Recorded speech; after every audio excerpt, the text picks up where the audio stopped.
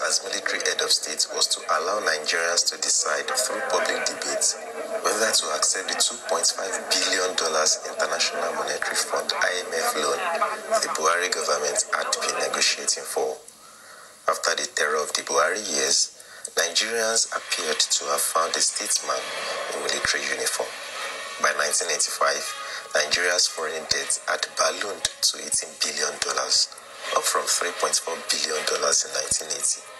It would rise beyond $30 billion by the end of the 80s, and external reserves had dwindled to less than $2 billion.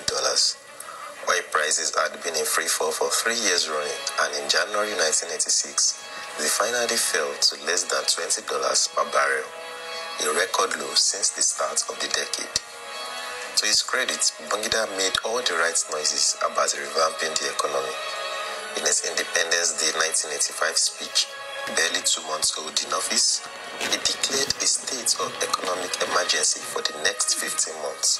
That speech went on to lay down a comprehensive plan for economic reconstruction.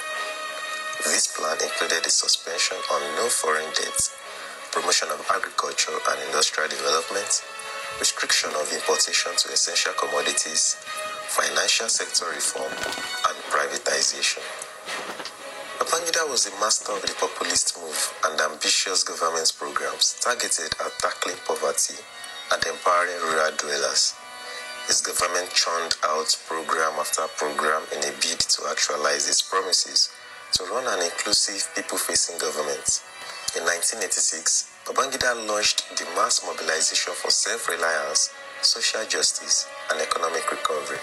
In time, the fiscal prudence that Babangida espoused vanished. Billions of